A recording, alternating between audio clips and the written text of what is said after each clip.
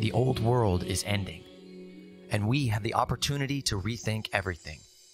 This is a show about the structural problems in our world and the real solutions that we have today to transition from an apocalyptic storm of war, scarcity, and ecological collapse into a collaborative and sustainable futuristic society that serves all life. You may think it's an impossible dream, but the alternative is an inevitable nightmare. We're your hosts, Zachary Marlowe, Matt Holton, and Amanda Smith.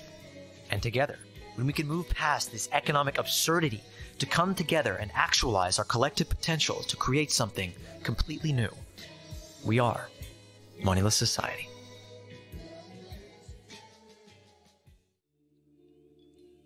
There isn't a housing shortage. There's a shortage of connection. Humanity is more polarized right now than perhaps ever. And it's all due to the monetary system, the monetary machine, the socioeconomic model that we are all oppressed under currently, in its many arms, such as labels, isms, and arbitrary constructs that are put forth as nationalism, racism, classism, and produce results such as a plethora of systemic issues like the one we're about to discuss, homelessness. It's mind-boggling when you look at the situation as if you're looking inside from the outside. You take two people that have very few differences and sit them side by side, and just because one has a house to live in and the other doesn't, the one with the house tends to forget the humanity of the one without a house. Indeed, we're all human, whether we sleep on a sidewalk or under a roof. And yet, somehow, the truths become elusive due to the social conditioning and the propaganda of the machine. And as I'm certain our guests will expound on today, we've got to get back to making those connections and remembering that no matter what a person has or hasn't material-wise, they are just as human as their neighbor. This issue is deeply personal to me. I spent the last 2 years living in my truck in LA, working on a film about the impending collapse of our society, and the central issue I dealt with was the homeless crisis. No single event in my life changed me in a more profound way than diving into this issue, and it became a prism through which to view the whole of our failure as a society at the most fundamental level. It changed me as a person and crystallized the need for radical, structural, and revolutionary change in this country that allows millionaires to look down from their high-rises on people with nowhere else to live but the sidewalk. It was on this journey that I serendipitously met the Wizard, which is what I call my good friend David Bush-Lilly, a living legend in LA activism, and a personal hero of mine who has devoted his entire life and put his body on the line, living on the streets in solidarity with the poor and oppressed of the world, and fighting for the rights of people on the streets. I met Ayman Ahmed, our other guest, through a similar twist of fate and immediately connected on a deep spiritual level. Ayman and a small group of other unhoused individuals created a truly beautiful community in Echo Park with very limited resources through the pandemic. I lived in my camper adjacent to the park, and I made a short film about their community, which we'll link in the description so you can see for yourself. They grew a garden, built a communal kitchen and showers, and epitomized a true moneyless society. Not just a group of people existing nearby, tolerating each other, but coming together to do what the broader American society failed to do. Not just to deal with the crisis and meet people's needs, but to exceed them with love and real community. And what was the city's response to this loving community? They sent a small army of police in riot gear to tear it apart. With no communication or advance notice, the city spent over $1 million to forcibly displace the occupants of the park. And when the housed community came out in a peaceful demonstration of support, excessive force doesn't cut it. They broke several people's bones, pointed guns at innocent people, and mass arrested, I think, 182 people. That's more arrests than throughout the entire Portland uprising. And all of this in totally stark contrast to the pathetic, complicit response of police during the armed and bloody fascist insurrection at the Capitol. David and Ayman were the last to leave and were finally arrested, leaving Echo Park a desolate war zone with tents just left there. Everybody's property was there. Most people just took what they could carry and left. while cops took selfies, and 2 of them actually went on a fucking swan boat ride after they did all this, just ravaged people's lives with complete impunity. The amount of money that they spent on this raid to break up this community could have literally housed all of these people for months. It just really epitomizes the ridiculous cruelty of this system. So I've said enough now. I'm going to turn it to Ayman. Ayman, what's going on the ground? I mean, it's sort of a lot to unpack, but I can start out with something I experienced 2 days ago. I went to watch. So when they came and raided us and kicked us out, they ended up taking all my stuff. So I basically just owned the clothes you see before you. And then in the past few days, I was able to get some underwear and socks and like another shirt. And I went to the laundromat to go wash that, and they wouldn't accept quarters. They only accept a card. And then the dryer starts at $1.75. And when you put your card in, it takes out 20 to make sure you had that $1.75. And then in 3 days, you get that 20 back. That's like a direct attack on poor people. Do you know how many of my unhoused neighbors don't have a bank card because they don't have an ID, let alone the ones that do to have $20 in it? You know, when you do laundry, you're scrounging around quarters. Like it was such a scary thing to see, because society genuinely is like cutting out 1/4 of the population from their thought process.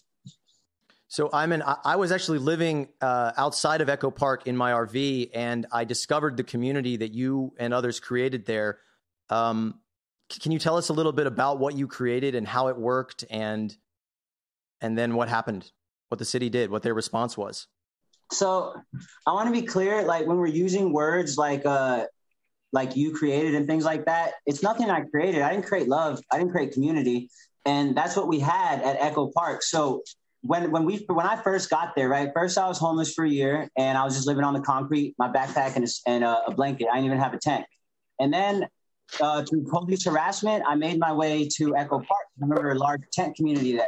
And from the get, we just had an internal understanding. When we would get like food or water or anything blessed to us, we would spread it amongst each other just from the get. And, you know, that's what community is. It's an internal thing. It's a heart and mind thing. So one of the things that made Echo Park, you know, such a good community is that we always talked about it. It was one of the main things we always talked about with each other, was that we're a community, that we want to help each other out. And it just reinforced that to make us even stronger. And that's what we were. You know, we had chaos, we had ups and downs, we had fights. It's transient. You don't know who's there when they come, but we all had that communal understanding that we're in this together and we need to help each other out. And that wasn't me. That was everybody's spirit recognizing the truth of the situation. You know what I'm saying? And then what happened? I mean, what happened is Babylon sent their army and tore it all down. Like they sent 400 policemen for a community of old women and old men. And I was the youngest guy there, like me and like 2 other guys. Like, what? You sent an army? You tore down showers? You tore down a kitchen? You tore down a garden? You know, the goal of that community was to break down label barriers that keep us divided, right? Housed and unhoused. These are words. Like she was saying, Amanda, at the end of the day, we're human, right? Captain of this, sergeant of that, all these extra words that divide us, fucking president, I work here. Enough with these words. These are labels. At the end of the day, there's a common humanity. So when we built that garden, that was housed and unhoused working together, right? Same thing with that kitchen and them showers. So what Mitch and the city did is they tore down a genuine community that was trying to love their neighbors. Everybody from rich to poor in their own way was just trying to love each other. And that's what they came and tore down. I think that's a really good point that you touched on also, just about people talking and communicating. And honestly, that's kind of one of the most disappointing factors that I've seen in modern society as well, is our lives have kind of become so compartmentalized and so separated, you know, that we're all so concerned about our own just survival within the system here that we've kind of forgotten that we actually do depend on this larger kind of, you know, system and systemic reciprocity. But the communication that, you know, used to be in these communities where people knew each other and cared for each other and really had their back is gone. And I think that's, you kind of touched on something there that's really important that a lot of people kind of haven't really, you know, explored a lot is the whole communication, the talking networking aspect, the trust, developing those relationships, and kind of just everybody getting their concerns out to one another and working through them in a civilized, democratic manner, through communication,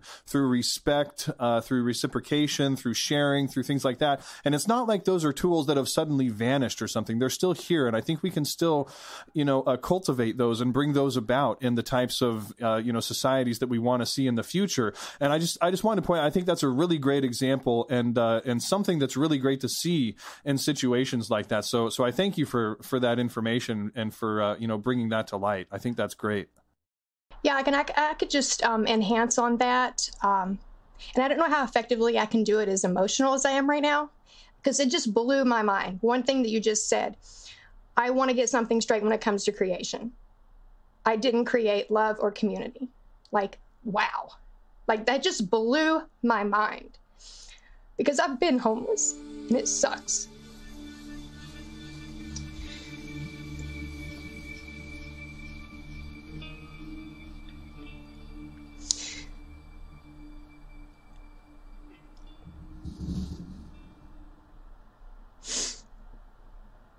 And the divisive narrative that keeps people from literally living their lives is what has to be brought down.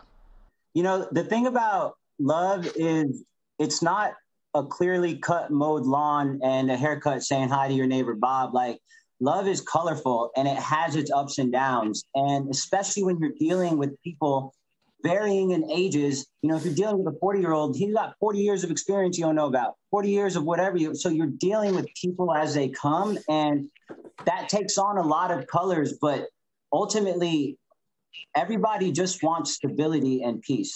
Everybody's just trying to live their life. And that's why when people come with this narrative or with this googly eye thing, when they find out that I'm homeless and they're like, whoa, what are you surviving out there? No, the toughest part about being homeless is the city and the LAPD. That's the toughest part. But actually being outside and with people, that's the best part. And to what you were saying, Matthew, like, community, it's difficult the way we have the world mapped out now with these homes and these apartments, these square prisons that keep you in your own mind. See, what we had was a tent community. So when we got up every day, we saw each other every day, right? That's part of what makes a community work. Look at communities in the past and they were villages. You have to interact, see each other, and cultivate that land together. But when you're trapped in your box, it's very hard to get people interested in community, because if you're alone all day, you're only thinking alone thoughts. Does that make sense? Well, I was just going to say to sort of stick to that, to sort of pick up on talking about the differences in experience. I kind of want to bring David into the conversation here. Well, thank you, Marlo. I mean, I've been homeless actually for over 20 years now. And I mean, Amanda, I feel it. For me, my experience was, I never experienced a day of homelessness in my life until I was almost 40. I was a bus mechanic for the city, and I am of the 70s generation. And I think what happened with myself was I saw so many people today that we would call boomers. I'm a late boomer. And when I saw things like Ronald Reagan not get impeached over the Iran-Contra affair, or just his election, that was, I think a lot of boomers didn't register what was coming. I think they grew up in an era where they thought that positive change, like women's rights, like gay rights, like voting rights, were just going to happen on their own. And when it started slipping away, it was rather like homelessness. We lost a vision in this country. And when you're homeless, it is rather like you have one vision of the world and then you're thrust through a mirror and you see the other side. It's a horror that people are experiencing at younger and younger ages now, ever since the 2000 market crash. And I think as horrible as it is for us, you got to look at half the people on the planet living on $2 a day or less. And that's one of the things that has always sustained me. I realize that even as Americans, you know, they do want to make a fetish out of homelessness. They want to put it on some kind of pity pedestal rather than do like Ayman has stood for from the beginning, which is we are people, and I refuse to be isolated from the rest of society. So it was very inspiring after 20 years. What happened around Echo Park, it's made news all around the world. And it is news all around the world because homeless people of a whole new generation are stepping forward and saying, we're going to change this from the streets with our own resources because you and the government are not doing it. And it is also about, as Ayman says, connecting with love. I mean, one of the first things that I found was because of the way people stigmatize you the minute you have any indication you might be homeless, I thought, well, I'm going to put something around my neck to give them something to think about. And I found that it was a great tool to put out this little necklace of mine, and that was inspired by a flower child, actually, that I had met. Because it started conversations whereas people would have normally not even talked to me. But there's so many lessons that we all learn through homelessness. Nightmares as well as great visions, like, you know, that we all see and bring us together to a place like this where we're looking at what is the root of homelessness. It's money that's dividing us all. And when you take away the money, like Ayman did, and you throw people together and you take away the class divisions and the cultural divisions and you realize, hey, we're all in this community together, that's really the message of this entire planet. And money right now is obscuring that. And it's why the planet is falling apart. It's why societies are falling apart. And as long as they keep us trapped in money, we're going to continue. They're going to continue to control us. So it's a wonderful thing to be talking about this here. I agree, and thank you for directing that at me in the beginning. I appreciate you all being gracious of my emotional state. But what do you expect, you know? To speak on what you said there, I just wanted to point out the contrast that general society has when it comes to perceiving homeless people, and the fact that the two of you, not to give you all the credit, as Ayman would not want, but the two of you particularly have roasted the competency of the ruling class and the political figureheads and the authorities in your area and for this country. Because the two of you, with your helpers and your friends and your community, have exemplified how possible it is to create a functioning society, and an exponentially beneficial one at that is a truly rehabilitating environment. And yet our tax dollars and our lottery revenue and our votes and our voices, they're not helping any, because we're not in control. People like you two are not in control per se. People like you two aren't making the decisions that need to be made. And that to me is my favorite and least favorite aspect of it all. Like, you two are showing what can be done, but the right people aren't listening or acknowledging it. And that's that's like the epitome of frustration for me and Zach, at least. And when I say that you two have made this impact on so many people, I just want to know, how does that make you feel? What kind of hope does that give you going forward? Can you see the things that you're doing actually bringing about tangible change?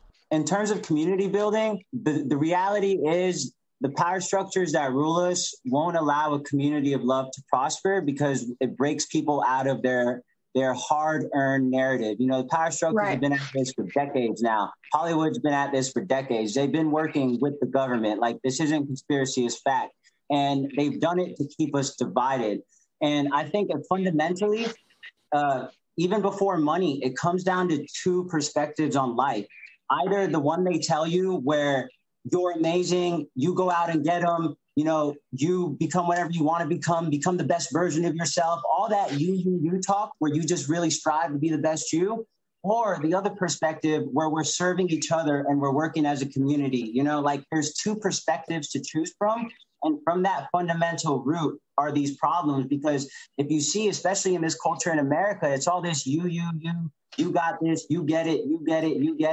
If you think like that, if you're only thinking about the girl you got or the family you have or the things you have, I mean, even the tax collector did that. Like, there's nothing good about that. It's people aren't taking the time to really dive into what it means to love your neighbors, what it means to love. I mean, you have to do something with that love. You can't just say it and then go back to living a completely selfish life.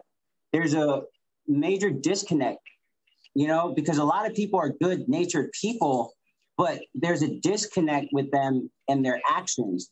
You know, they're not doing anything with their love. They're sort of just sitting on it and keeping it in their own little nucleus. And we will fail if that's the case as a species. Because as a species, we have to work together. You know, Marlo might be good at making videos, and Gustavo's good at building stuff, and I might be good with the words, and together we could build something, but individually, nothing to get done. Everything will get torn apart. One of the central failures of this system is the amount of talent, is the amount of innovation and creativity, is the amount of the desire for people to work and to create that is in no way incentivized by this society, which is just putting up walls all the time. You were talking a minute ago about kind of getting to the root of things, and I'm just struck with this. I mean, in thinking about this process of being, you know, on the streets myself and talking to so many people and, you know, connecting with sages like David, who really helped me to go so much deeper in my understanding. There's so many insights that to spend a year on the streets, and for anybody out there, you're going to understand the system way better than you could in 4, 5, 6, 7, 8, 10 years of studying it in books, studying it in economics textbooks. And really one of the deep insights is that this problem doesn't need to exist at all, that we have the money and the resources. It exists because I think it's perpetuated, because people in tents on the sidewalk, they're like people crucified on crosses along the Roman road. They show you don't step out of line, because 99% of people hate their jobs. 90 to 99% of people hate the existence that they have to do to continue to exist in this world. And it's a threat. It's a threat that the people on the sidewalk, it's like, if you don't participate in this system, if you don't generate profit for the machine, the empire, then you will end up like this. You will end up in a horrible, deplorable situation.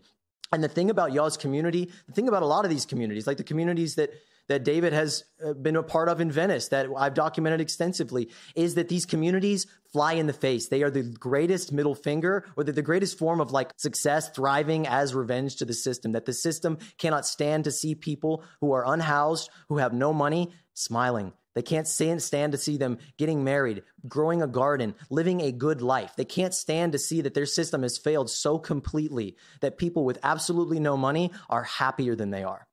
And that's what y'all have been a part of. And that's what I see every time I connect with somebody on the streets. It's like, I had this experience on Halloween a couple of years ago in LA, and I was hanging out with all these rich yuppies in some club.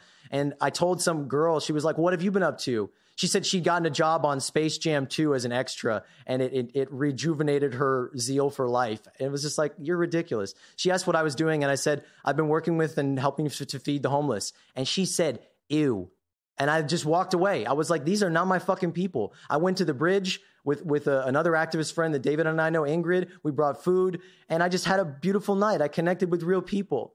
I had a human connection, and that is what is so lacking. And if anybody is listening to this, I would encourage you to connect with your neighbors on the street, because they truly are living in abundant ways that you can't imagine, that the spirit grows enormously when you live like that. Your sense of love, your sense of connection, your sense that we are all in this together, and that something shared is so much more valuable than something hoarded.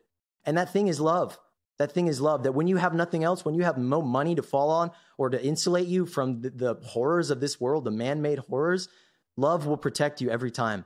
I just want to jump in here real quick, and I just want to say one thing. I want to make one thing very clear as a person who's been out on the street for 20 years.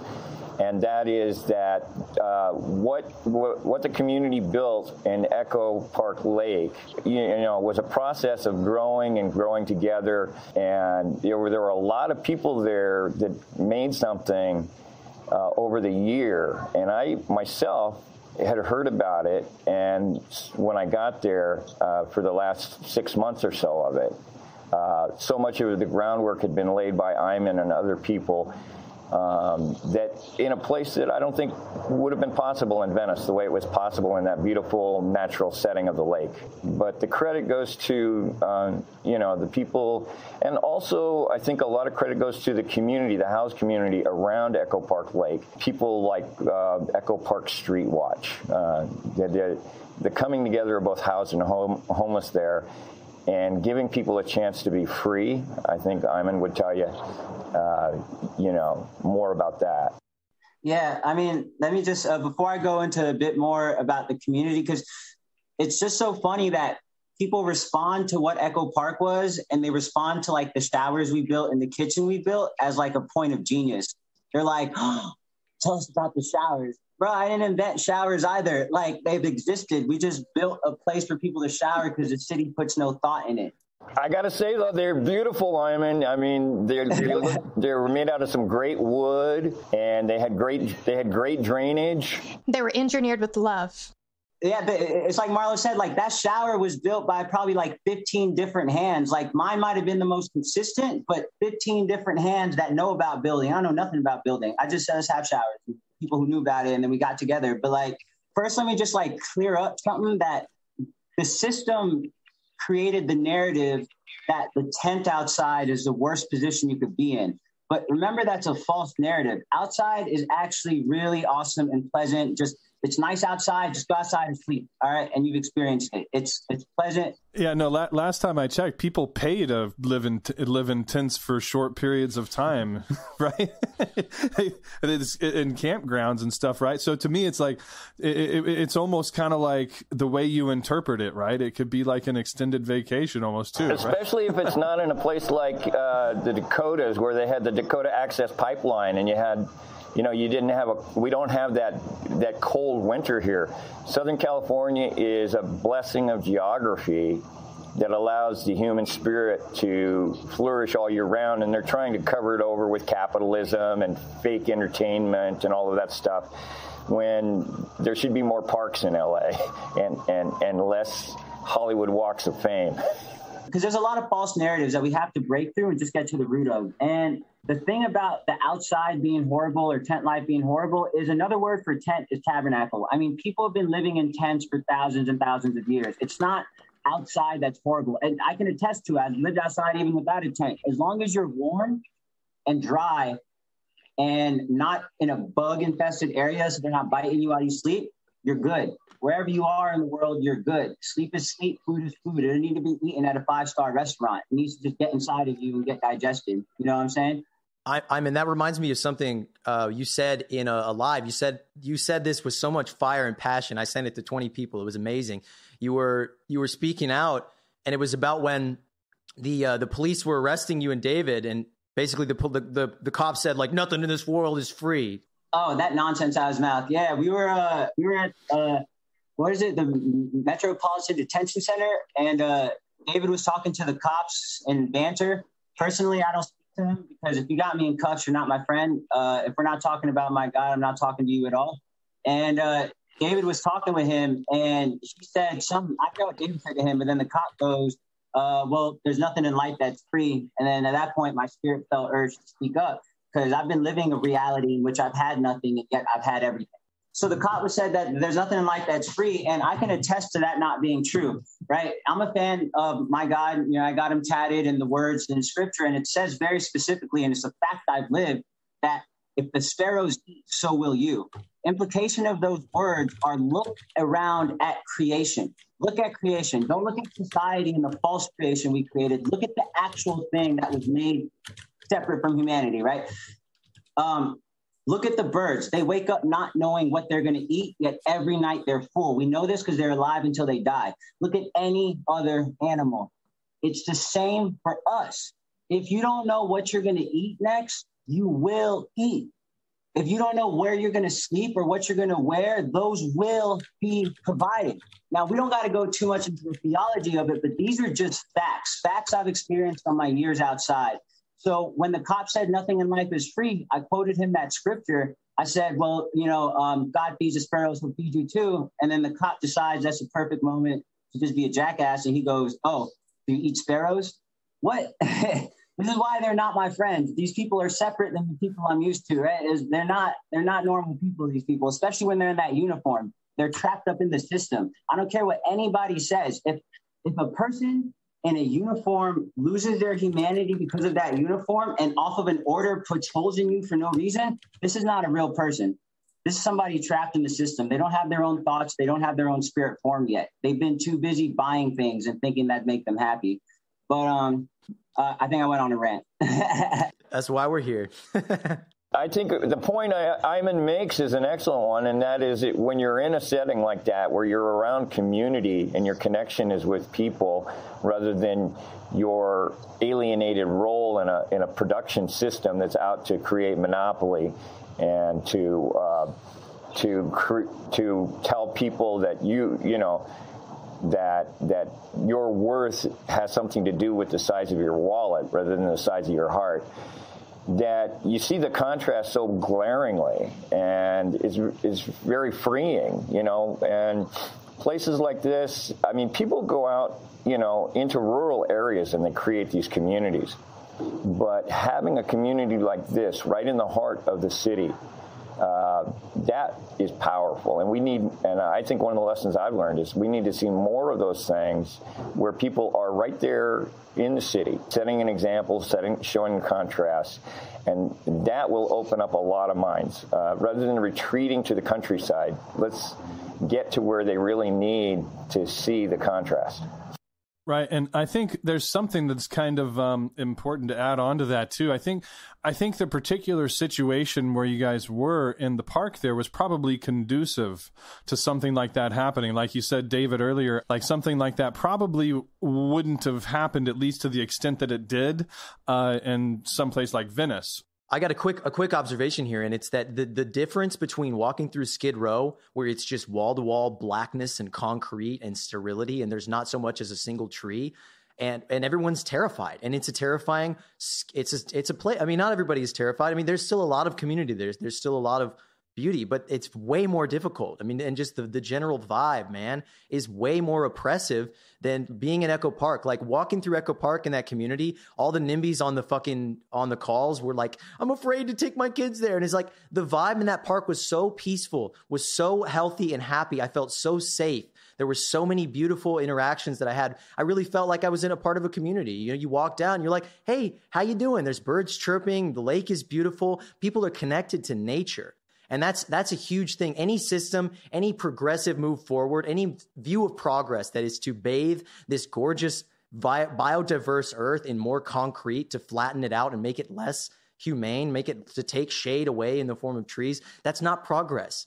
That in a true utopian or even protopian, just a commonsensical view of what the earth can be, it is to create more communities where people are connected to nature, where we are living connected to nature and not cut off from it. Yeah, that's absolutely true. Because I was going to say, like, Echo Park was a blessed spot. You know, from day one, you could feel that it was like just a blessed spot. And even the lady that made the park and carved it out in the city, Amy, if you know her story, she made it for the gangs and she made it for the unhoused. She made it for that part of society that was looked down upon. And, you know, God bless her for that. And nature is huge to mental health and healing. Right. Even science says that when someone's depressed, you can take them to the mountains and you'll watch that depressed fly away. Like nature is huge because we're life, living in life. That's what nature is. You remember that. You're just always surrounded by life. And when you're in a concrete jungle of death and ego, the vibe is different. But with that said, what made the community work was the internal understanding of the people. Because nature itself is separate from us and it remains peaceful. It's the human side that we sort of have that control over. And the people in the park, through multiple conversations, through a lot of ups and downs, through a whole year of family love and drama, right? That's what made it peaceful, was the people. So if given the opportunity, under a bridge underpass, we could create something amazing and beautiful. The issue is Babylon will not give us that opportunity. As soon as a community starts to grow, I mean, look what happened before Echo Park, at Grant Park, at Occupy LA. Anytime a community of mutual aid, love, and support is actually working and thriving, system comes and shuts it down. So we have a larger issue that I don't think people are talking about enough. And it's the fact that we live in an Orwellian police state. And we do. After they had kicked us out of the park, we decided to do a vigil around the park, a peaceful vigil where we would walk with the park on our right side with a candle. We'll walk around to mourn the loss of our public space and our public will. And then in front of our councilman's office, we'll drop off the candle and then everybody leave, right? So our plan was to not congregate so as not to attract the police. And we didn't. We did one lap, kept it quiet. It was a silent vigil as well. we put down the candles, and guess what we were met with as people were leaving, and a few were just hanging out with each other because we're citizens and we have a right to hang out with each other. We were met with a helicopter shining its light on us, a police helicopter, and we were met with a police drone. We are in a police state. We're in such a state where the voice of a few people dictate what happens to the majority of people. Because honestly, the majority of people are relatively on the same page with love. It's just whether they're taking action with it is where we're different. But it's a few people, unseen, rich voices that are dictating the will of these politicians who then decide what the police do, who then fuck us off. So right now, we don't have a voice unless we have a singular voice. Like we have to, and that's been what we're doing now, just on a side note, but we have to unite as a people, take labels away, barriers away, housed and unhoused away. We don't have a voice right now. We're in a genuine police state. And if, let's say at the end of this podcast, someone heard it and someone said, you know what? I want to live in love too. Fuck all the bullshit. And they started just loving their neighbors and it started to work out. They would get shut down. I don't care if it was in Alabama. I don't care if it was in North Carolina. Government will shut down community and love because we're in a police state and they want you to pay landlords and be separate. And that's a larger issue. You cannot build something if you're going to keep shutting that shit down. We have to unite and gain our voice back as a whole before we take steps to solve homelessness. Put all that to the side. We have to gain our voice back. On the note of trying to gain the voice back, living in a police state and uniting, I have a prime example as to why that seems such an impossibility. I done some research before today because I wanted to learn a little about each of you and see what I could gain insight on as far as your backstories. And of course, the media obscures everything that is accurate. I would just like to personally call out Los Angeles Times, LA Times, in the article, the disgusting article that they wrote on this event. And I have a quote here from that article, and it says, "The showdown at Echo Park Lake, with its verdant views and deep connections to local history, has crystallized much of the debate over homelessness in LA, which to me implies that the historical quote-unquote value of a piece of property is more important than human value."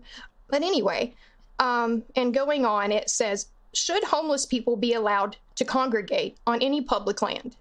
Okay, first of all, everybody has a right to exist, no matter if it's public or private or what. So what are you, owned by the GOP? That's freaking disgusting. What the hell? This is news in 2021?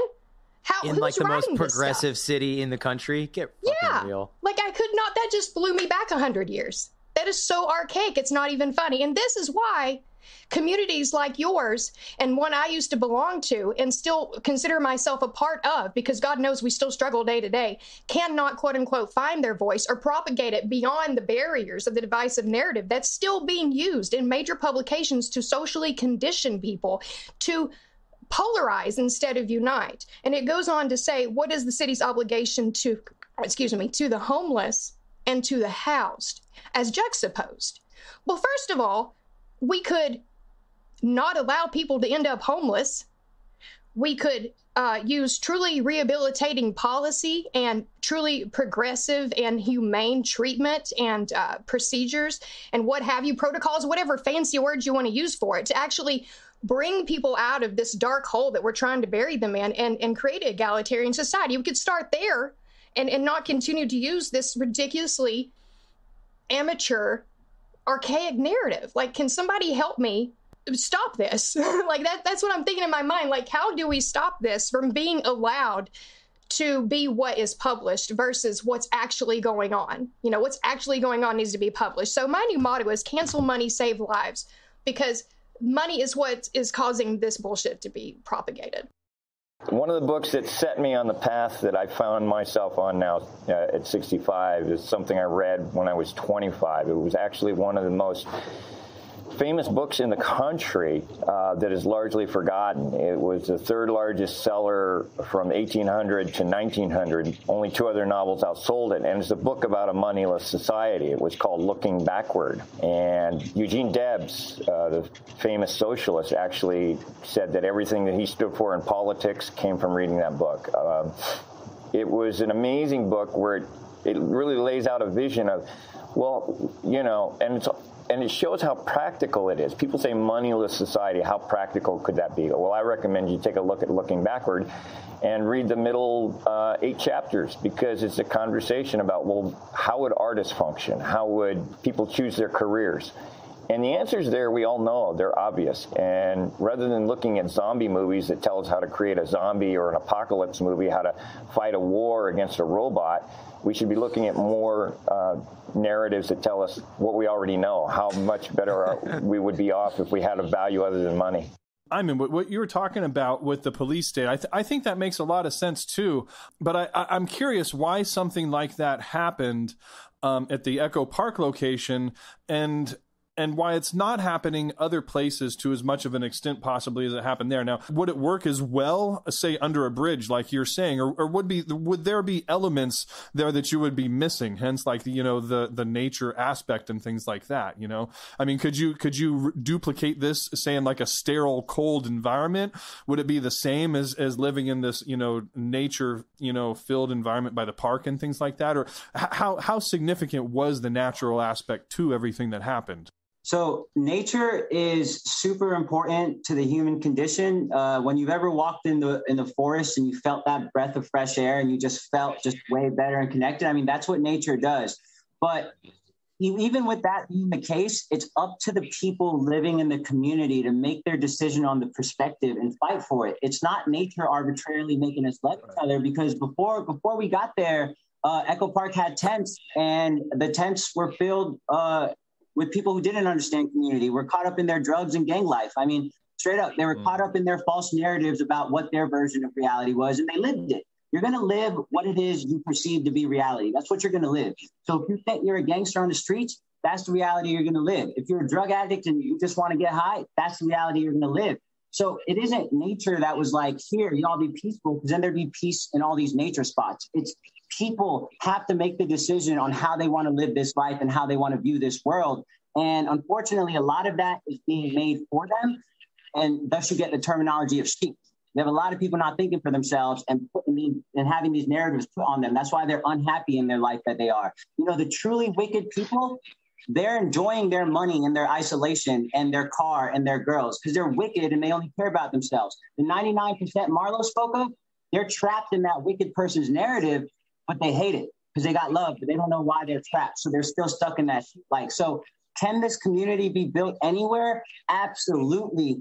If we can be guaranteed to not be torn down by the power structures. I mean, the power structure tore down Echo Park because of its growth, love, and community. It did the same to Grant Park.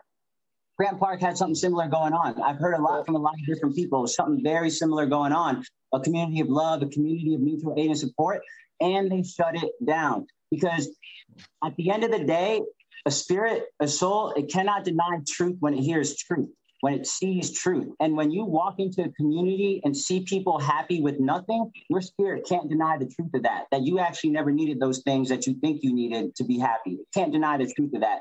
So nature is awesome, and I love nature. And Marlo's right. We need to tear down these concrete jungles and make it more eco-friendly where we're living with nature. But beyond that, it's up to the people involved. It's up to the people involved. That's why repeating the community was so important, right? Having weekly meetings. See, at one point, we actually had a jobs program. We ended up spending close to $14,000 to $15,000 paying everybody in the community.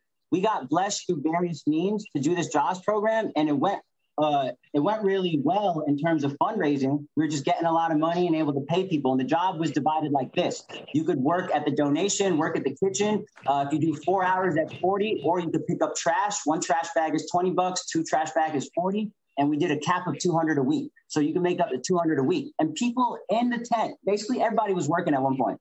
At one point, everybody was working in the park to keep the park clean. And that was bullshit. Fuck money. You know what it did? It made it so people would only pick up trash if they got $20, or they would only help if they got this money. So we canceled money, took it out. Now, if you're going to help, it has to come from the heart. Now, if you're going to do this, it has to come from the heart. And you're not going to violate our community rules. This is important for self-regulation. So as a majority, we got together and decided we didn't want to live how the world viewed us, like trash. Because remember, it's people living in these tents, not homeless people, people. So various degrees, they're keeping their room clean. You know what I mean? My room was a bit dirty. Other people's looked like a New York City apartment if you went into their tent. I'm telling you, they had it set up nice. So the majority of us got together. We decided on the ground rules, right? No stealing, no unprovoked violence, no excessive trash. And then you would have individuals that come thinking they could do what they want, right? And that's not going to happen in our community because we don't want to live like this. They come with their perspective. It's a battle of perspectives. If all of mankind was wiped out, nature would still be here. So that's separate from what we're talking about. We're talking about the human mind and the perspective. And if you come with one perspective that says A, and another person has a perspective that says B, one of those perspectives will win out. And then that's how everyone's going to live. So we chose the perspective of love and community, and others tried to come with individual this, that, and the other, but they failed because the majority of us maintained it. We maintained it by continually talking about it, by continually growing it. Every day we would talk about the community with each other. We even got shirts printed out, right? You have to reinforce these things. You can't just say it once and then come back a week later thinking it has to be your conversation. It has to be on the tip of your tongue and your heart and your mind. You have to really be dedicated to living in peace and loving each other. You know what I mean? Yeah, we all have to be as dedicated to it as the ruling class is dedicated to keeping it the exact opposite way. Exactly. And they're super dedicated. I want to second Ayman's observation about it's about the people more than about the setting. And I mean, we've seen settings like at the Dakota Access Pipeline where it was the love of people for doing the right thing in balance with nature, but it was their love for one another in the very harsh conditions there. You can set up communities of love in subways in New York City, and there have been set up there. You can set up communities of love in high-rises. You can set them up. John Steinbeck talks about setting them up in a bean field in Grapes of Wrath. And, you know, it is about getting away from the values of money and getting back to the values of the heart. So I would second what Ayman said. You know, it's about putting love first wherever you find yourself. And anybody watching this, that's the lesson to take away. If you're looking for paradise on the outward side, you'll never find it on anywhere because it starts on the inside. I have a point here to sort of piggyback off something Ayman was talking about the people with the money, the one percenters, that they have their girls in their cars and that they're happy there. But I see that they're not happy. They're truly, truly, deeply unhappy, and they're vacuous, and they put their worth in money, in the amount of money they have, and they feel empty. You get people like Donald Trump that has everything. He's a fucking king. Bruce Springsteen's got this line. It's like, poor man want to be rich, rich man want to be king, and the king ain't satisfied till he owns everything. And even then, you can own everything, and you're not satisfied because you can look out on this kingdom that has your name on it. The biggest, tallest building in the world has your fucking dumb name on it, and you still feel empty because it's like, that's all I'm worth?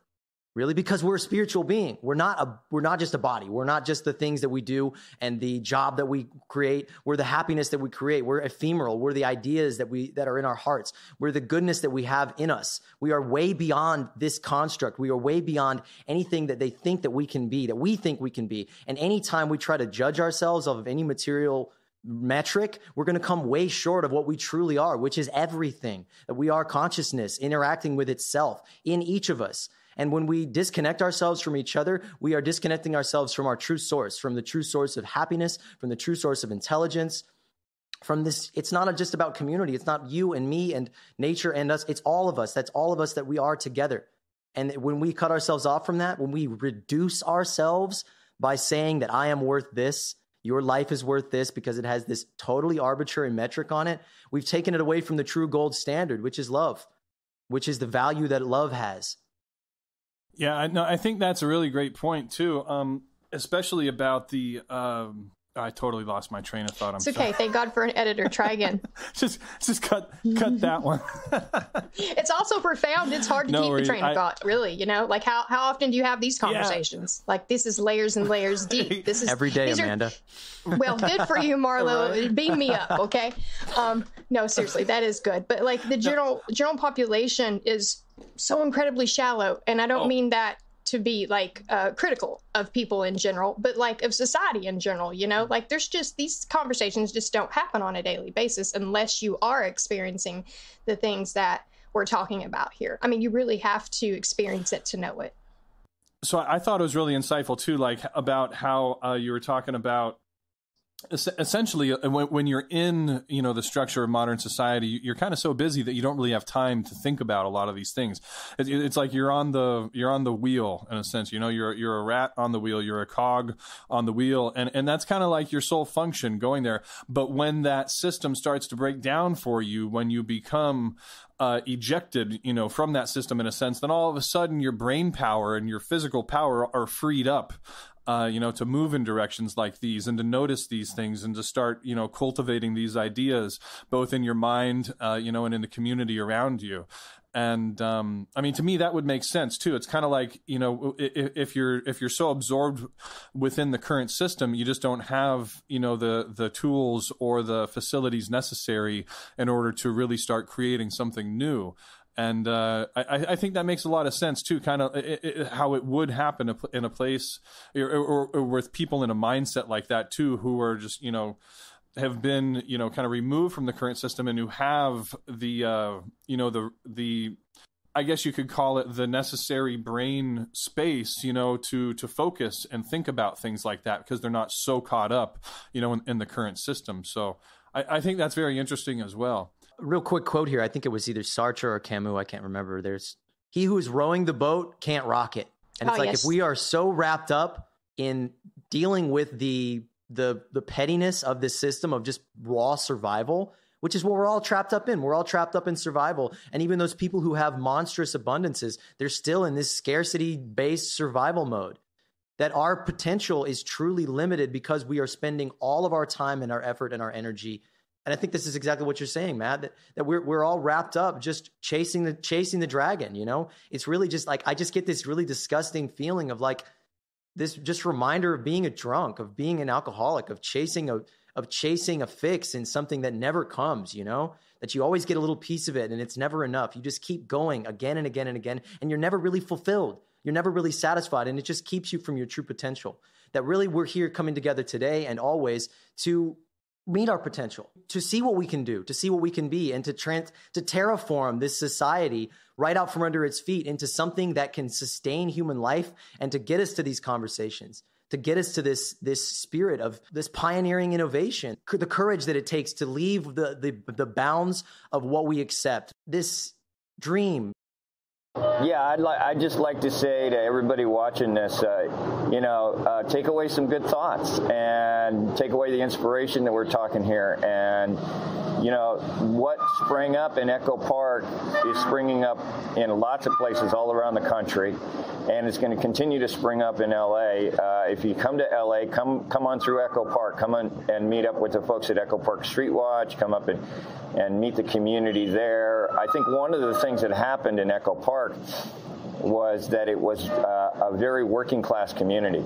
It's the people who are connected with, human ambitions rather than the outsized ambitions that alienate us from our humanity, whether it's in our spirituality, whether it's technology or fetishes for fame and riches. But take away some good thoughts from this and know you're not alone. We're all here, and as long as we keep sharing like this is unstoppable. So don't stop sharing. Actually, I have one more question for you, David, and then I want to get to the good stuff. And this is a question we tried to get when we were filming 1,000 times. David gave me the great honor of saying that I was the only filmmaker that he would ever let film him, or up to that point anyway. And we kept getting to this and putting it off, being like, oh, all right, this let's just get this out of the way interview of like, what is the cause of homelessness? The macroeconomic, socioeconomic cause of homelessness. And David, I kind of want to put that to you and Ayman. Like, what is the, other than a moral failing or a failing of vision, what is the systemic consequence? What is the systemic cause of this problem? And then I just want to get that shit out of the way, and let's talk about where we go from here. Let me go first, and I'll let Ayman wrap it up, because quite frankly, the cause of homelessness is obsessing about homelessness. Stop obsessing about it. Just be human. That's what I would say. I mean, if I had to put my thought to it in terms of the systemic reason for homelessness, they're making it ridiculous right now. They're raising the prices of all of existence, from your apartment to the dang dryer at a laundromat. You know, you need $20 to dry your clothes. What? They're just raising the price. I'm sure they have their own backroom reasons for it. But I mean, that's probably the systemic reason why more and more people are getting homeless, because they're making housing unaffordable. They're making life unaffordable, life in the system unaffordable. So if you're trying to live in the system, they're making it very hard. Like, to live a normal middle class life, you almost need to be making 100,000 or more. It's the real estate market. I mean, and David pointed that out to me. It blew my fucking mind that the real estate speculation and the fact that you can have a safe investment where you buy land and then just you have no incentive to put somebody in it. That's why there's 1 million empty houses in LA, and there's way less people than that on the streets that we could house everybody. It's because people treat this earth like a poker chip to make them money, and they aren't incentivized by this system to put people in it, to actually provide a service. There was a generation of very deluded Americans back in the 70s that started slapping a bumper sticker on their car and on their RVs and their vacation homes. And it said very frighteningly, "I'm spending my children's inheritance." Well, you guys are the children of the folks that slapped that on the bumper stickers. I'm glad I never sold out to that. I'm glad that I took a tent rather than an RV. I'm glad that I never bought a house. And I'm glad that you guys recognize that those things are dead ends, and folks like Ayman recognizing that they're dead ends. And now we can liberate ourselves because those illusions are being washed away. And so sad to see a whole generation that I grew up in forget that. Bring us all back, you guys. So speaking of bringing it back, how do you propose that we move forward in distancing ourselves from this archaic for-profit paradigm and growing closer and closer in evolution as a society to materializing a community like what you all experienced and were a part of at Echo Park? Well, my own little practical thought is, what if instead of one wallet, we had two? What if on one wallet you had, okay, all that greed and all that temptation and everything over there, and then on your other pocket, or the other side, the purse on your other shoulder, you had a love wallet. And the only thing that you could put in that love wallet were things that you did for all of humanity, to save everybody, to see the Lord's will, to see heaven's will happen, to see everybody loved as equally, and that everybody share the struggle and suffering and the beauty of the struggle and suffering of life together, so that when we end our lives, we have a beautiful story of what we gave for everybody rather than just took for ourselves. And believing in what the spiritual laws say, that if you give people choice, you trust, and you let them make that choice sacred, we'll find the balance. And I think that's a practical solution. Buckminster Fuller said, rather than, if you see something obsolete, don't try to oppose it. Just create the alternative that does finally make it obsolete. That would be my practical thought. What about you, Ayman? I think there are some practical things we could do, but there's also like a larger reality that people must accept. And before I get to that larger reality, the practical things you can do is alternative media like y'all. Because when you read the LA Times article, I haven't read a single LA Times. I think I read one of them. And after I read it and the bullshit they wrote about us, I was like, you see, what is this nonsense? And I never read another one. So they're not in my thought process. I don't know what CNN's saying. I don't know what Fox saying. They're not in my thought process. Like, people got to come tell me things that the city's saying about me, because I don't know it. They're not in my thought process. So just cut that out and let them be an echo chamber for themselves. If you must hear media, let it be alternative, and then discover which ones, are sounding like people speaking truth for the sake of truth, like y'all, right? Alternative media is where you'll hear new and fresh ideas. But if you go to the New York Times or the LA Times or CNN, those are sold and bought. So you'll never hear anything refreshing or new, and you'll keep your soul trapped. So ignore mainstream societal norms and just live your life focused on your immediate mile. You had so many people throughout the year coming to Echo Park saying, wow, what a great community. What can we do to help? How many miles did you just drive here to say that to me? How many other encampments along the way did you pass? Instead of focusing on something that's already working, just do it yourself. Take action, not just thoughts, not just nice words. Take the daily action, right? Day in and day out, and focus on your immediate mile. And when I say focus, I mean focus with like love. So if your immediate mile has no Unhoused, okay, cool. Just love your house neighbors. Build something there. Don't like branch out mile by mile, but don't go thinking you're going to solve Israel and Palestine and then focus all day hearing about what's going on in Israel and Palestine. And then you've lost 5 years and have done nothing for nobody, and Israel and Palestine are still doing their thing. Like, be realistic to what you can do. Love the mile God put in front of you. And if everybody did that, these miles would grow to the world. So ignore, in terms of the practical solutions, I'd say, ignore mainstream societal norms, because all they're doing is flooding you with false narratives. So either listen to nothing or listen to alternative media and, have your own thoughts. And then 2, love your immediate mile. Wherever you're at, love your immediate mile, and then you'll see the world change. But here's that third part, the part where that harsher, larger reality we must embrace, that the current power structures, the ones with all the guns in the military, they won't allow love to really thrive right now. We live in a police state that has showed what they will do when people come together and have their own thoughts. They'll shut that shit down with an occupational force. And they'll do that all the time. So we need to come together as a society and ask ourselves, are we okay with living in a police state? Just because we don't see it for 6 months out the year, maybe we'll see it one day, and then maybe another year, a few years, we won't see it. It's there. Are you okay with living in a police state? We have to unite. That's where my mind is now. Like, yeah, love your mile. Yeah, we intend on building the park where we're going to go to. We're going to build more showers. We're going to make it and provide these services for my unhoused neighbors. All that's going to happen. But it's pointless if power structures get to shut it down and then the public moves on and forgets about it, because then the power structure changes the media conversation. You know what I mean?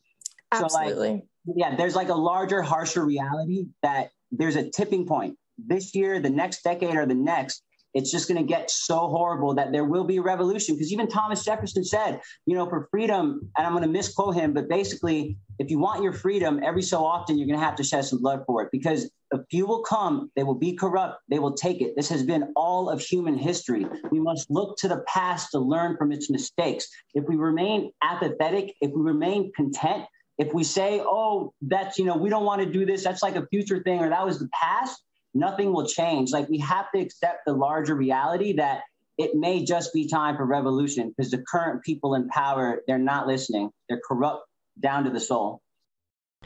#revolution now. Yeah, for real. So, I mean, the imminent, pressing, all-encompassing gun in all of our faces, the fire that is coming to our prairie, that is going to burn down everything, that is going to take so many people from their houses. I mean, climate change is going to cause 1 billion climate refugees within like the next 50 years. I mean, and even less. And it accelerates every single day that people are being taken from their homes. Our home is this earth. That is our home. And we are all going to be homeless if we don't massively come together and reorient our priorities. Basically, the homeless issue, it shows us how difficult it is for us to empathize with the earth, with the biodiversity of all the plants and animals and species out here. We can't even empathize with our own species. That's how compromised our minds are. That's how compromised our empathetic faculties are. We need to come together rapidly, massively, and right now. We can't wait for tomorrow. We do need a revolution. We do need a revolution of love that doesn't perpetuate this cycle, this inner cycle, like addicts go through, or people who go through abuse. Like, so many of the people in the streets are traumatized because somebody abused them, somebody hurt them, and they carry that cycle on, but they seek it unconsciously. And it's like all of us are unconsciously seeking the perfection of this destruction. We are seeking to end this cycle with our own death, with the end of everything, with the death of our home. And we need to break that cycle. We need to break that cycle with love. We need to break that cycle by accepting us all, by saying that this earth is big enough, is abundant enough to take care of all of us, that it is our home, it is a good home. And we don't want to live in space. Fuck that shit. We want this earth to live. We want to live and love. There's so much to bring in here. There's so much to talk about in this issue. It's so enormous. And I think it's not just this massive problem, but within this problem, we can understand so much about our society. We really can. We can really understand our place in this world. I mean, for me, living truly outside of this system gave me more of myself than I ever gained living in this system, eating of all its poisonous glyphosate infested fruits, So being out on the streets, it's like, it's life. It's really reconnecting. It's walking outside of this shell of individualism and walking out into humanity, into being connected. And so I want to ask you, David, why do people in this position, and the narrative is that the city has, is that we're trying to end homelessness. They have this bullshit narrative, this completely false narrative that they are trying to end homelessness and get people help and get people into shelters, and that they're the good guy. And people like you and people like the Echo Park Rise Up community and Street Watch are their enemies and are opposing it. And that the homeless don't want to accept services. They don't want to go to our shelters. We're giving them everything, and they just want to be lazy and drug addicted, blah, blah, blah, blah, blah. As somebody who has chosen to remain homeless yourself, David, what is your perspective on that? Why do people refuse the state's false olive branch? Well, there's a whole discussion about the difference between a choice and a dilemma. But I do want to just quickly touch on something Ayman said, and I just totally agree, that you have to recognize that we're not going to have change unless people are ready to face sacrifice. And people are afraid of that word, but I'll tell you something. When you look at sacrifice, when you embrace it, you realize it's not a sacrifice, it's a liberation. I had 3 VCRs. I had an oceanfront apartment in Venice Beach. I had a Triumph sports car. I had more money than I knew what to do with. I had all the books I ever wanted, a cabinet full of liquor at one point in my life. And it was all for me. When you're ready to say, I'm going to put that all aside, just like the Buddha did and so many of the other great teachers, the message there is, when it comes time to put your body on the line, as Ayman says, don't run. That's where you're going to find your strength. You're going to see it there in that moment when you make that decision. I'm not running anymore. I'm not running from my boss's threats. I'm not running from the police threats. I'm taking a stand. And so I just totally agree with Ayman on that. Then as far as what happened at Echo Park Lake, it's very clear that the community that Ayman and those of us who are unhoused were all contributing to in various levels on that west side was an ideal model community that capitalism can't create. And so what they did was they told park rangers to stop picking up, quote, homeless trash. They told the police to let the rest of the park descend into disorder so they could mask the success of this place that was created outside of the capitalist system. And part of the goal of alternative media like yours is to get out the real message, the real truth of that, to help us break through these false narratives so that they can't just prop them up so easily anymore. I think one of the things that we're hoping to do is go to the district attorney and demand a criminal investigation and uncover all the sleaze and all the intentional attempts to make Echo Park look bad by the politicians in that area once they realized that the alternative there was just too amazing. I want to say one other thing, too, and that was something that Matt brought up earlier. Matt, you were talking about the uniqueness of the Echo Park setting. In terms of the setting, as Ayman said, the important setting is where you set your heart. I think one of the key things about the setting of Echo Park wasn't for us homeless who have decided to focus on our hearts. It was for the housed people that came to that community, because that park was one of the few places where they could unwind, where they could take their mind off of all the capitalism around them. So the best thing, the biggest benefit of having this loving community in that park setting was it freed up the housed people's minds enough to where they could actually look and see at the community garden that we built there, that they could actually see the community kitchen that we built there and take it in. So the biggest benefit of that being in the park was for the housed people, so that they could take their minds off of everything else around them and see what could actually happen when people just came together. I really like that. I think that's a good point too. And that's probably, I think, one of the reasons why, Ayman was saying the police state and, those in control who have the authority, probably don't like, people seeing that essentially you can have a functioning, happy community without money, where people are sharing, and loving each other and cooperating, and it actually works. And to those, we were an amenity to that park. We were a flowering in that park, and the police state and the politicians directing them said, go out there and bury it, because it terrified them that we could do something without all of their obsessive greed.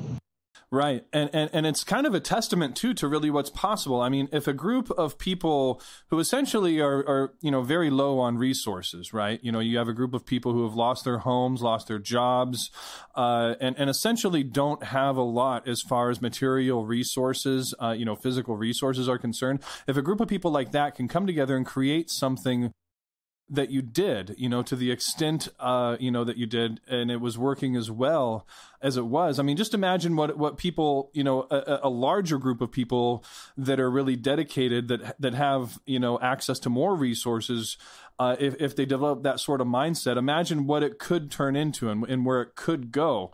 And essentially, I think what you guys have done is very interesting, because you've taken, essentially what we kind of call the concept of, resource-based economy, of, some of the things we'll talk a lot about on this show, as opposed to a monetary-based economy. We're taking an economy based on resources and sharing, cooperation, things like that. And you've essentially created that from nothing more than a group of people in a park, which is really quite astounding, because a lot of us in this community have kind of been searching for ways to bring those sorts of systems and those kind of communities about, which is one of the reasons why I find it very intriguing that you folks were successful as successful as you were in creating that endeavor.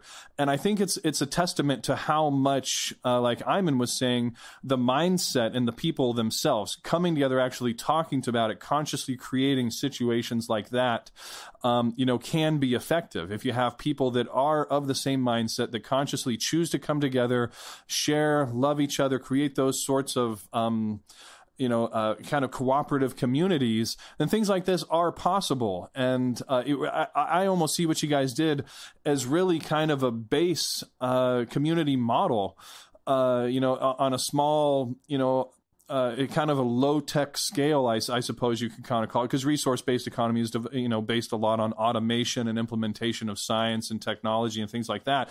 But I mean, it's like if you folks were able to do so much with just that one location in that one park. I mean, just imagine just using that basis, like you said, the community, the sharing, the cooperation, coming together, talking about it. I really feel like that is a solid foundation to a lot of the things that we're talking about within the movement of a moneyless society, resource-based economy, and a lot of things like that. I'm curious how you feel like taking that mindset, how could you expand upon that and try to help people that are still kind of, I want to say trapped in this system, but like you're saying, they just don't really have the time or the energy or the bandwidth to really start creating or focusing things like that. What's your advice to people who are interested in creating communities and systems like this? I was wondering if you might be able to expand upon that a little bit. How could we use, that mindset as a basis to really start building things, on a community-wide scale, not just like maybe a few dozen or 100 people like in a park, but say, how could you start to scale that up? What ideas could we use for systems and structures, community development, cooperative structures and things like that, to where you could start to take those systems and scale them throughout a community on a larger scale? How can we take the ideas and the things that you folks have learned being in that situation, implement them into modern society to start to create more communities, more situations like this that are cooperative, resource-based sort of things? I think when we use all these different words and all these different things, it muddies what actually is. I mean, just do what you do and do it quickly. If you think that a shower needs to be built, start building that shower and watch as you attract like-minded folks around you. If you want to build a community of love, you need to actually start. You just need to do it. Right? Go up to your neighbor. You just need to tell them how much you love them, right? If you have a small amount of resources, you need to spread it. And the thing about community is it's a heart and mind thing. So it's not something to be implemented as it is something to be understood. So the best way to spread it, to house folks, is by having this conversation, but not just by having this conversation. Yes, build it and they will come. Like, there needs to be action involved in this. You need to do it. You can't wait on society to come help you. You can't wait on the right group of people to come help you. You need to go do it. You who understands that all dogs are dogs, right? When you see poodle versus a big German shepherd, you still go, oh, they're a dog, right? You don't look at them differently. You who understands that this material illusion is not what defines the spirit inside. Go out then with your perspective and do something to the world. Like, we built a shower in Echo Park because Mayor Garcetti during COVID defunded the showers and there was nowhere to shower. So, you know, I'm not about to go without a hygiene. A lot of people are on the same page. Cool, let's get together and build this shower. We built another shower near an underpass because we were just planning on building showers all over the city if the city didn't want to do it. And what happened was the shower we built at that underpass got torn up the next day by some tweakers. So the perspective in that area was not the perspective we were fighting for there. Like, you have to fight for your perspective. There's a lot of bullshit and illusion in this world. And if you have been blessed enough to realize that all there really is love and unity, you've got to fight for it. You've got to fight for it. When someone comes up saying something else, you got to step up and be like, nope, you're wrong, bro. You're wrong. And then you've got to show them. People have to understand in their hearts and their minds that material doesn't matter and that community does. But it's not something to be implemented. Like, you have to have these conversations. You got to drive the truth. Because remember, the soul knows truth when it hears truth. So you just got to speak it at them and they'll know it. And whether they choose to listen and implement it or they choose to remain selfish, that's their choice. Let's say they choose to remain selfish. All right, now this person has a different perspective than yours. It's a battle of perspectives. You're not in this world where they get to have theirs and you have yours and yay, everything works out. No, one perspective will destroy the other one. Selfishness will destroy communal love, and communal love will destroy selfishness. You got to choose what side you're on, what perspective you get, and you've got to be about it. You can't just talk about it. You've got to be about it. You can't wait years to build a shower. Go build that thing. Oh, what about the city permits? You know how many people said, should we build this? Well, what is a fire department and this, that, and the other going to think? I don't care. I don't care. We're going to build this and then make adjustments when that time comes. If the city wants to build a giant stadium and there's a bunch of people in houses that have lived there for 40 years, that's not going to stop them. So that shouldn't stop us. It shouldn't stop. Yeah, it should not stop us. Like, I remember talking to a guy, a YouTuber, I won't say his name, and he's dodged up in the system. You know, when I'm saying that politicians got to change laws, he's like, oh man, it takes 10 to 15 years to get that law passed. What? It'll take 10 to 15 years to get a law we want passed. It'll take half a day for some real estate person to get their law passed. That means law never existed in the first place. So forget man-made law, because it's being run like a high school popularity contest. It's not. Amen to that. It's not grounded in truth and righteousness. So forget man-made law. Focus on the universal laws at hand. And if you understand the words that came out of our mouth, you know what I mean? You understand, you connect with that notion of love. When you see an old lady and you see your grandma in her, regardless of how that old lady looks, you understand what love really is and spirit is, then go out into the world with it and do something with it. Don't wait for permission. Don't ask. Don't even wait for people. The people will come and the things will be attracted to you when they come, but go out there and do it. Action is so important. Go out there and do it now. We have to unite now. We have to build now. Everything now. I think to anybody that's listening right now that thinks they can help in any way, reach out. Like, let's make an impact on these things. I mean, a big part of this podcast, about a big part of this movement, is people all over the world coming together. I mean, just as we started this podcast and I've gotten involved in this group, I'm getting messages from people all over the world. They're like, I've got a community in Africa. I've got a community in India. I mean, there's people all over the world that, Matt, you said something earlier that they didn't have a lot of resources there. I disagree with that. They had human resources. That is the greatest resource, is human creativity, that we don't need automation to meet everybody's needs and exceed them. When everybody cooks and everybody shares a meal, everybody eats more than they need. You know, you ever notice that? It's like when one person hoards their food, or if they have a limited amount of something, they don't have enough. But when everybody comes together and pitches in one ingredient, everybody eats until they're completely stuffed. And that is the metaphor. That is us. That is our potential. That is the power that we have in our human resources. And if we can break off these shackles of the limitations of like, oh, well, this is the system and this is the way it has to be, and the necessity of the economic bullshit religious cult that we're in right now, if we can shake that off and just realize that we can do anything, change will happen, and it'll come faster than in 10 years. It'll change when we change it, and not all of us in an individual consensus of, I'm going to change my consumer choices. I'm going to change this. I'm going to do this. Fuck that. We need to come together right now. And these individual changes will be escalated way quicker when we're working together, when we have a group of people that are working to break us out of this mental prison, when we have a group of people that are working to plant and grow together and change, and a new culture will arise. And all of the things, all the problems that are on the horizon for us, all of the technical things, all of the engineering issues, I don't think all this RBE stuff, I don't think it's just an engineering problem. I don't think it's just a design problem. It's a problem of the restrictions that keep human creativity and innovation from just like a river going back to the ocean, because that's what we do. We create, we dream, we build when we come together, when we get out of all of this nonsense, this nightmare that we're in. You can start by just creating a little mutual aid community in your neighborhood, as Echo Park Street Watch did. Find some need. It might be with immigrants. It might be with the undocumented. It might be with the homeless. It might be with single mothers.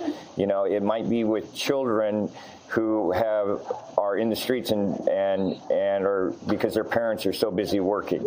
Create a mutual aid program to bring out whatever their resources are that they need. Do they need do they need recreation equipment? Do they need sanctuary to be hiding from police oppression? Do they need batteries? Do they need a place to charge up their cell phones if they're homeless? That's one of the things that has been one of the besides the showers, the cell phone charging for the people on the street in Echo Park's neighborhood is one of the best outreaches, in my opinion, that we've seen. Mutual aid, that's the way forward.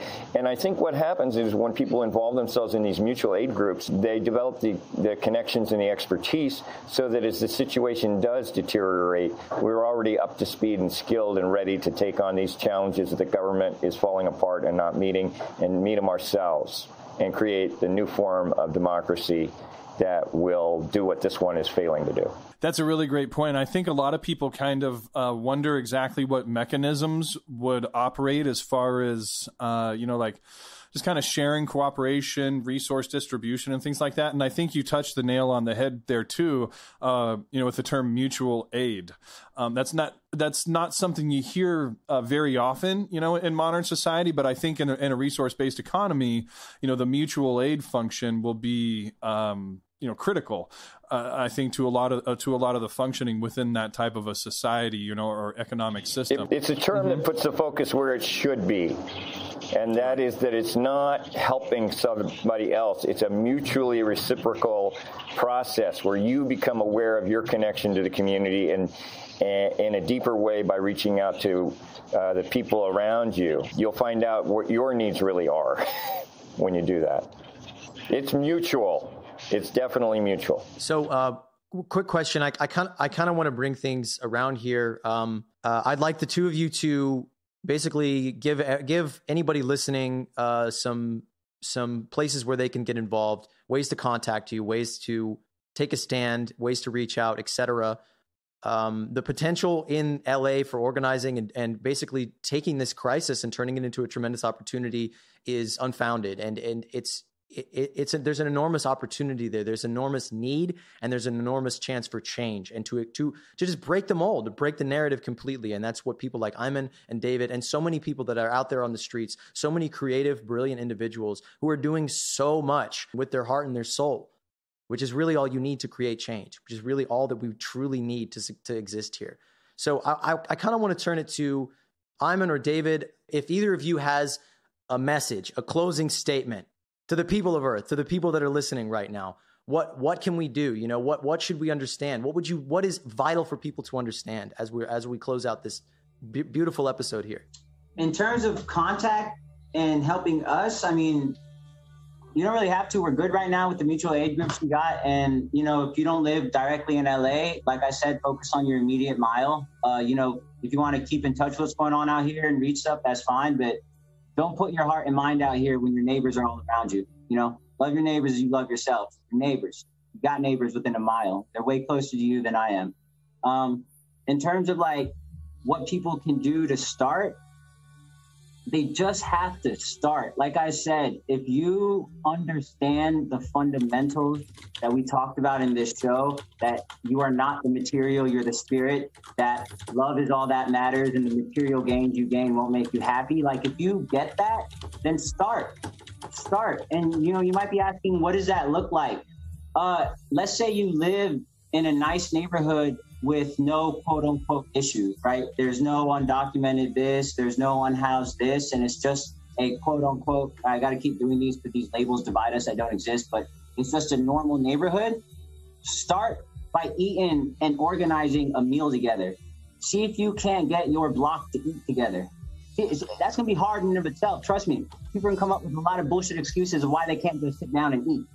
Figure out a way to have these conversations with your neighbors and see if you can't get your street to sit down, cook, and eat a meal together. And then from there, see if you can't get people around you to start doing more things together. But we've got to do things together. And one last thing, you can't fight a revolution and work a 9-to-5 job in the revolution you're fighting. Like at some point, you need to make your decisions about what your priorities are. You know, your priority can't be, oh, I want to see love and change, but I also want to make sure that my house and my family and everything's okay. Like, no, understand everything will be okay. That Hollywood put a false narrative that when you become homeless, everything falls apart. It's the greatest liberation. You're still alive. You're still eating. You're still sleeping. You're still alive. I've been homeless 4 years. So clearly I'm still alive. You need to make a choice. You can't both be in the revolution and working for the system. You've got to make a choice. And then just do what you do and do it quickly. David, what's your message for the world? I think Ayman just summed it up. I'll go with that. The message is more love, right? The sooner you get yourself out of the system, the better.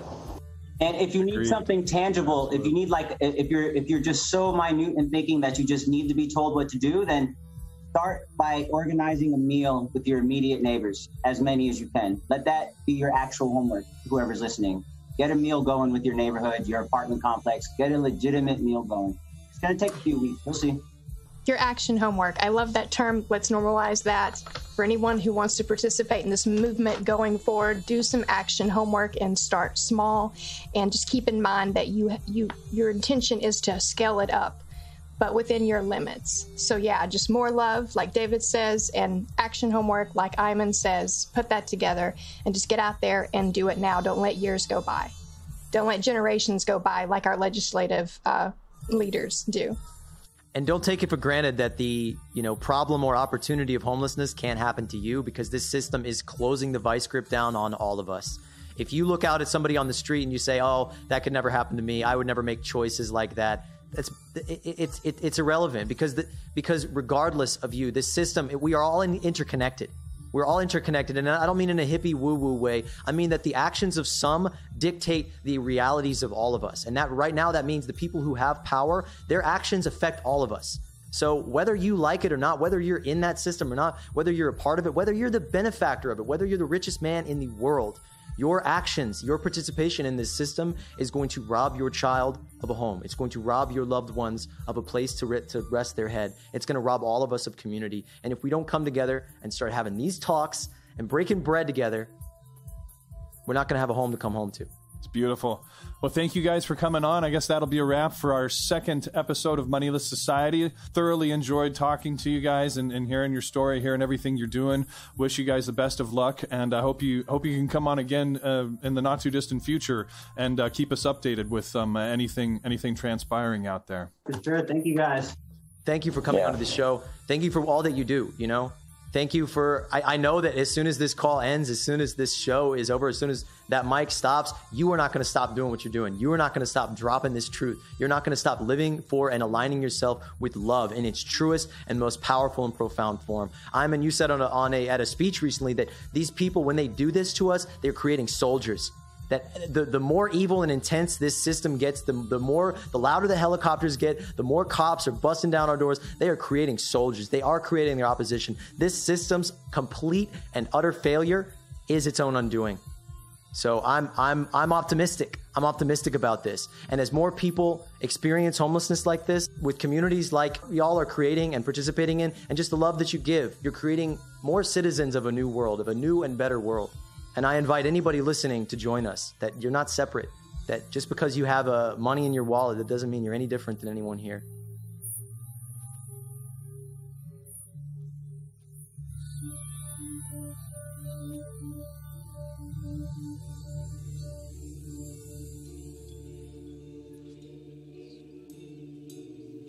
Postscript.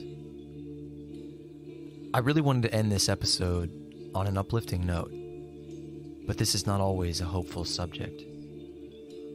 Right on the eve of this episode's release, as we recorded it several weeks ago, our friends David and Ayman were arrested in total violation of the empty promises the city made to get them off the lake. They were apprehended and jailed for creating another community in Grant Park, arrested for cooking food together, for bedding down in their own city under the stars, for living. Their crime was and is existence, in clear and shining deference to the cruel and pointless whimsy of the monetary system. They will continue to shine bright as living alternatives, and the system will continue to hunt them and all the unhoused, the poor, the marginalized, and anyone that doesn't fit into its narrow game of extraction, especially if they have a smile on their face. We as a society are not making strides to end this horror. Those of us on the streets have not just been abandoned by society, but it actively wages war against them. We are all we have, so please look out for your neighbors. Give a shit. Don't be silent. None of us can rest easy so long as any one of us has no place to rest their head. We need each other in this twisted moment. In the spirit of these two beautiful comrades, we need to demand sweeping structural change to make damn sure nobody's existence is criminalized, that everyone has what they need to live. And community is not an act of protest. And until that day and thereafter, we need to love each other like the fate of the whole world depends on it. Because it does.